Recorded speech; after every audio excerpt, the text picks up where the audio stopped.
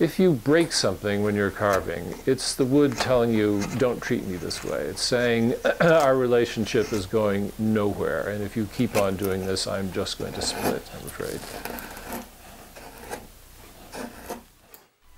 Harvard alumnus David Esterly has an intimate relationship with English limewood.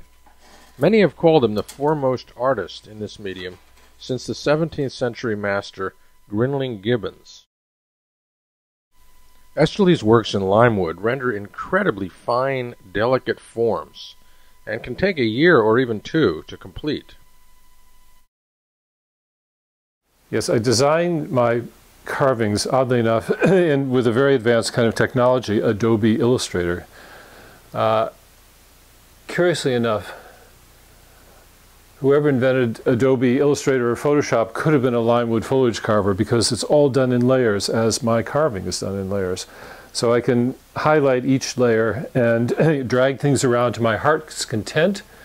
So you can extract each layer from the design, print it out to scale, transfer it to a board using just carbon paper, bandsaw it out, and then carve it. An Adobe Illustrator design like this can become an elaborate wood carving like this. Limewood is an oily sort of wood in a funny way, and although it's only a carver who senses the oiliness in the sort of the way the chisel zips through the wood and the sort of gleaming swath it leaves behind. And it also is aromatic. It has a sort of nutty smell. I notice it every time I walk into the wood room. There's that distinctive nutty limewood smell, which is also pleasing. These tools are mostly late 19th and early 20th century tools. For some reason, the steel seemed to be better then. It seems more flexible. You can get a better edge on it. And often the shapes are more exotic and more useful for technically demanding carvings.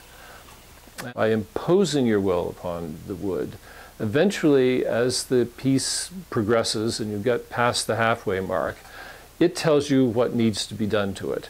And instead of you being the male god imposing his will on this passive matter, the opposite is happening. It's becoming a terrible queen and telling you what needs to be done, until by the end of the process you're tired of this slavery and you just throw your tools down and the piece is done.